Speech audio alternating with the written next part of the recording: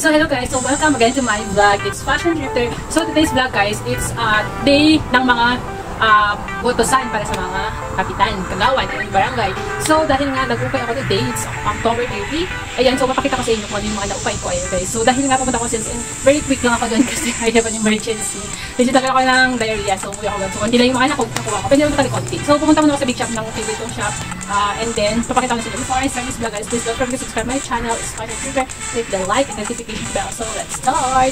So guys, ito kayo mga pinabili ko. Ayan, so yan. And then yan, tsaka yan. So isang shop lang to at saka sa shop na ito. Dalawang shop. Dalawang shop na inabutan ko kasi nga I have an emergency, mga kaloka.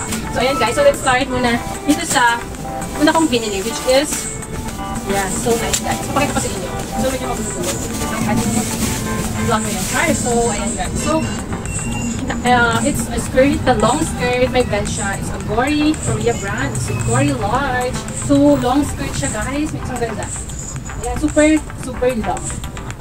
Ayan, super long niya at patagal na akong maghahanap ng mga ganitong skirt talaga, which I love it very much. Nung bago ka muna ng Baguio, I want to wear this kind of, with my denim skirt, denim jacket, denim crop jacket, then nakaganito ka naka-rubber or boots or something else sa footwears. Kasi lang, kasi lang maghanap wala nun. So, kung kailan na tapos na yung Baguio time, saka ako nakahanap. Pero I bought this one for myself or selling. Depende guys, depende. Pwede ko kasi gamitin muna siya or outfit, then after done, saka ko siya ibenta. Tsaka maingat naman ako sa gamit guys, so maingat sa mga gamit. So guys, ito, selection ko to guys. So, nag-select ako ng mga branded items, especially Zara, H&M, or whatsoever. Nag-skirt siya guys. So, hindi na ako doon nakapaghanap ng mga blouses, mga gano'n. So, ano ako sa bottoms ako kasi magmamadali ako na my time is very limited lang. And then, unahin mo natin guys, itong skirt na to, ang brand niya it's a Uniqlo. Ayan, Uniqlo. Ayan, mga midi skirt.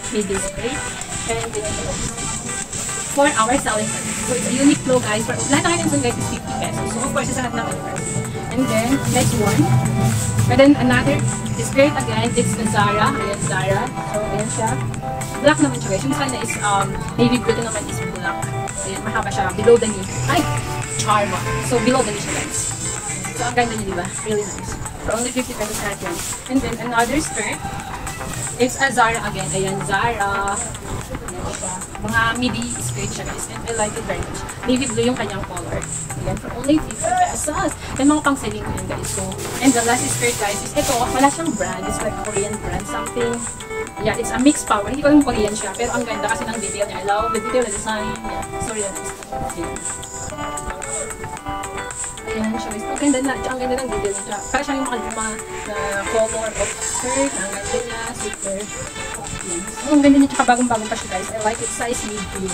And so, love it. For only 50 pesos. And then, another 50 pesos is this dress. So, may isang dress. Hindi ko nakahanap totally sa dress. Parang galon-galon lang din. Hindi ako nakahanap. Kasi hindi nga rin tayo. So, guys, kung nakita ko itong para siyang long dress. Parang may pagka-jumpsuit. Ang ganda na. I like it. Ayan siya. Parang yung style nung nasa Simone brand na jumpsuit. Parang nasa 3,000 pesos. So, parang galing yung style niya guys. And I like it. Meron siyang papel. Wait lang guys. Kasi ano ko lang siya. Buttons. Ayusin ko lang guys. And papakita ko sa inyo ano yung kanyang video. So, ito naman guys, makapasakto. Only 50 pesos. Ayan guys. Ang ganda naman. Tsaka ito guys, hindi ko siya yung 15 na select na yung pagkakuha ko nito. Pag tingin ko na ay ang ganda, mahaba. So, ganon. So, sinay ko kung ba yung mga damage or otherwise. So, nakita ko siya ang ganda. I like it so much. Ayan. So, meron siyang pa-belt. Lagyan natin yung kanyang belt, guys. Ayan siya, guys. Ayan, nakaga siya. Bituda ni. Ayan. Ang ganda, diba? Only 50 pesos. Tagayin pa ako dito. Ayan. Diba pa? Ang ganda for only 50 pesos. Super init. Ayan guys, ayan, bagong-bago pa siya. Ang ganda niya, bomba siya. For only 50 pesos. So hindi ko siya, alam niyo wala pang isang oras agad dun guys. Wala pa akong 1 hour na nag-buy dun. So, yun. At saka, pinakamalaki nila yun dapat na extra kung 1 and 30 minutes or 2 hours ako minsan sila kagad. Pero, tayo na, shoot lang. So, one of the best na kuha ko rin is this one. Akala ko naman ko yung Zara na parang crap na kakakadali ko. Hindi ko napansin na, hindi ko pa siya nakuha. Ayan. So, ito siya guys. Baka babalik ako by this week. After lang yung mga matapos ko lang yung mga dapat kong gawin, baka babalik ako within this pag may mga mataas ang benta. Ayan. So, hopefully naman siya. Ito yung best na gagawin ko sa order na pang selling. Ayan. So, ang ganda na guys. Ewan ko ba't walang pulo pero grabe.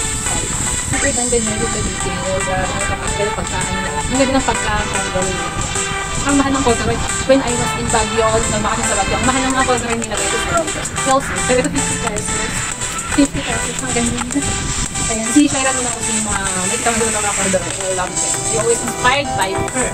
Sabi niya yung mga outfit niya. Kung ngayon ako kasi si why not? Ayan guys. Ang ganda detail. I will gonna sell this one. And of course, the last piece. The last piece na nakuha ko is a bag.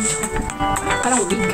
Parang siyang wig. Pero ito guys, it's so nice. At silver siya. Stainless yung kanyang silver something. Hindi siya talaga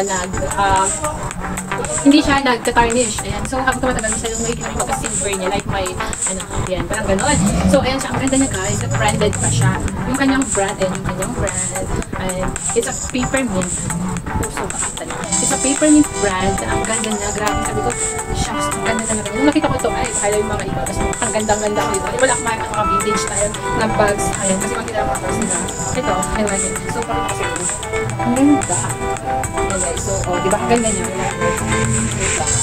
Ayan. Ang ganda. Something like so, ayan guys, that's all for this. So, hammer and yeah, UKAY is live. So, samahan niyo ako mag-UKAY. Eh, sana huwag kayong sa ako manood na like sa love all. So, pakita ko nyo ulit yung mga nakuha ko na 20 each. Ang dahil kong nakuha that time. At yung ngayon, nabenta ka na. So, ayan guys, so pakita ko later yung 20 each. Super duper. Kakalipat na kasi ng sale nila. And then, sakto-sakto nandun ako sa friend ko na nag-sale. Yeah, I'm gonna show you later guys. So, I love you all and happy Thrift.